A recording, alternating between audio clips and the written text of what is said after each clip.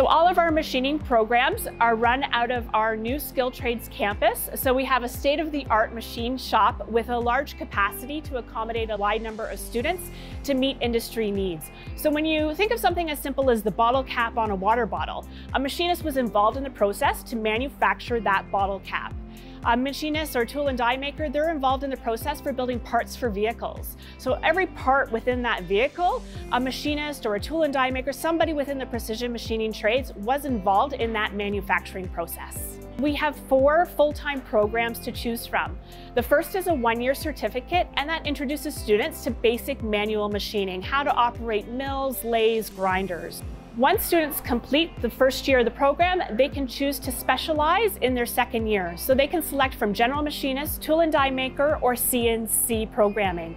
We have so many pathways that students don't have to decide on day 1. You can do the first 8 months of the program and then pathway into whatever program interests you most. Our general machinist and tool and die maker have an added benefit of including an 8-month optional co-op work term within year 1 and year 2. And many of our students continue to work with those employers upon graduation and the completion of year 2.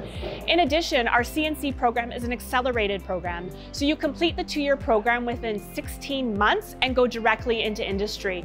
So you're able to enter industry very quickly upon arriving to Canada. And our programs do have students who are eligible for their post-grad work permit because they are 2-year diploma programs. Canada is currently experiencing a skilled trade shortage, and Conestoga College is doing everything within its power to help fill that shortage with skilled workers. So we offer a full comprehensive range of programming to meet the needs of local industry as well as industry across the country.